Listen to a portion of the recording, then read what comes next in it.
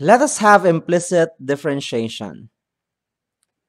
The usual functions given to us are y functions of x, written explicitly as functions of x. For example, y equals 2x plus 1 plus 4x, 2x plus 4, 2x squared plus 4x plus 1.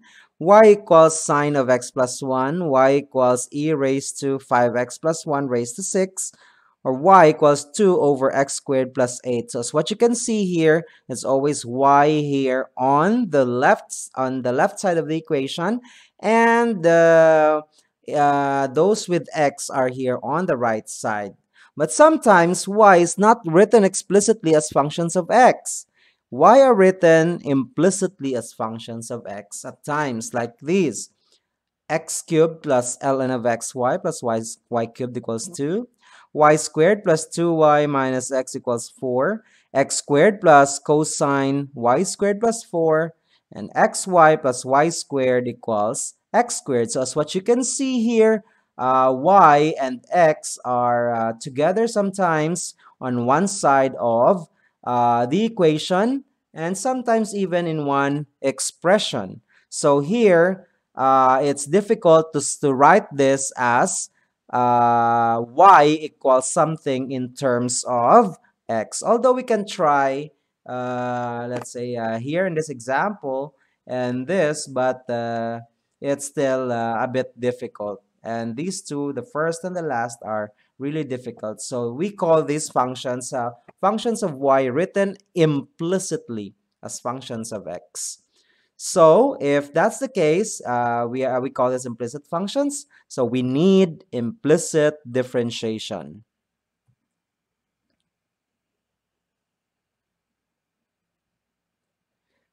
So in implicit differentiation, we have to be reminded of the following: the derivative of x is 1, but the derivative of y is not simply 1, but 1 times dy dx. That is by applying the chain rule. If you are getting the derivative of x with respect to x, it's simply 1. But the derivative of y with respect to x is 1 times the derivative of y with respect to x, so that's dy dx. So if you're asked to find the derivative with respect to x of 2x, that is simply 2.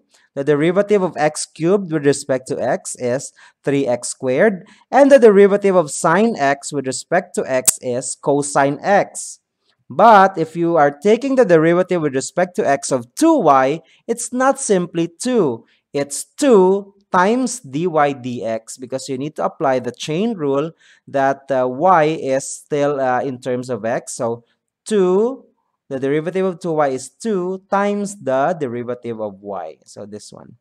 So if you have y cubed, that's 3y squared dy dx. And for sine y, cosine y dy dx. So we are applying here the chain rule. So always remember that if your term is in terms of y, you should always have a dy dx attached to the derivative. If your term is in terms of y, there's a dy dx attached to the derivative. So this is what we're going to use in implicit differentiation. Okay, let's answer the examples given. Okay, first, let us find the derivative of y with respect to x if y squared equals 5x. So what we're going to do here is we will just take the derivative of both sides of the equation with respect to x. So take the derivative of y squared with respect to x, and take the derivative of 5x with respect to x. So the derivative of y squared is 2y, but since it's in terms of y, so you have to attach dy over dx there, because that is by applying the chain rule. And then the derivative of 5x with respect to x is simply 5. Since we are solving for dy dx, divide both sides by 2y, we will get dy dx equals 5 over 2y. Example number 2, find dy dx if x squared plus y squared equals 10. So take the derivative of both sides. So if you take the derivative of the sum of x squared and y squared, you just take the derivative of each term. Okay, so the derivative of x squared is 2x, applying the power rule. And the derivative of y squared is, of course, 2y dy dx. So we should attach dy dx because the term has a y. And the derivative of a constant 10 is 0. And since we are solving for dy dx, separate that from the other terms. So you have to add negative 2x to both sides of the equation, and you will have 2y dy dx equals negative 2x. Or just by transferring positive 2x to the other side, you will get negative 2x. And since you're solving for dy dx, divide both sides by 2y, you will get dy dx equals negative 2x over 2y. And then you can cancel 2 and 2 here. So we have negative x over y. Let us have example number 3. Find dy dx if y squared plus 2y minus x equals 4. So this is our example there. Okay, take the derivative of each term. Derivative of y squared is 2y dy dx. Derivative of 2y is 2 dy dx. Derivative of negative x is negative 1. Derivative of 4 is 0. And then, since we are solving for dy dx, we have two terms here with dy dx. Factor out dy dx.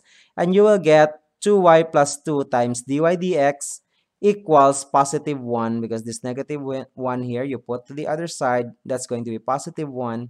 And then divide both sides by 2y plus 2, and dy dx is 1 over 2y plus 2. So just always remember that if you're differentiating a term with y with respect to x, just put dy dx after the derivative, because this is the derivative of the outer function and this is the derivative of the inner function. Example number 4, find dy dx if x squared plus cosine y squared equals 4. So derivative of x squared is 2x. Derivative of cosine y squared is negative sine y squared times the derivative of y squared. So the derivative of y squared is 2y dy dx equals 0. Since we're solving for dy dx, so put 2x to the other side, you will get negative 2y sine y squared dy dx equals negative 2x. So here you just write 2y first and then copy this. And then divide both sides by negative 2y sine y squared. You will have negative 2x over negative 2y sine y squared. And negative 2 is a common factor and you can cancel. So what's left on the numerator is x. On the denominator is y sine y squared.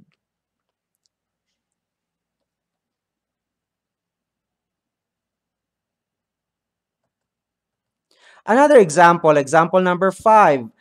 Find dy dx if xy plus y squared equals x squared. So what is the derivative of xy? Here we have xy, a product of x and y. So we need to apply the product rule. The product rule states that the derivative of a product of two expressions or two functions is derivative of the first times the second plus the first times the derivative of the second. So we have, what's the derivative of x? That's 1 times the second y. Copy y plus copy x. And then derivative of y is dy dx, or 1 dy dx. Plus derivative of y squared is 2y dy dx. And the derivative of x squared is 2x. And then combine those with dy dx, factor dy dx, and then those without dy dx put to the other side. So if you will factor dy dx here, you will have x plus 2y times dy dx equals 2x, and then this is positive y. Put to the other side, it's going to be negative y. And divide both sides by this expression here so that you will have dy dx on the left. So dy dx is 2x minus y over x plus 2y. Y plus 5y equals 4x plus 3. So we need to apply here again the product rule. So the first one here is 2x squared and the second one is y. So the derivative of that is derivative of 2x squared, that's 4x, times copy y. And then copy 2x squared times the derivative of y is dy dx. And then the derivative of 5y is 5 dy dx. and the derivative of 4x is 4, derivative of 3 is 0.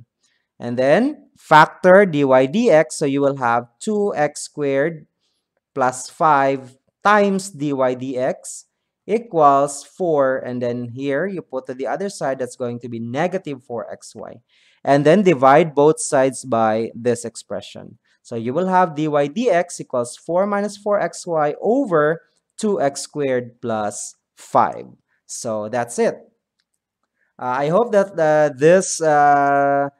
these 6 examples are enough for you to answer the practice exercises. So find the derivative of the following. Find dy dx for the following. Number 1, 3y squared equals 2x plus 1.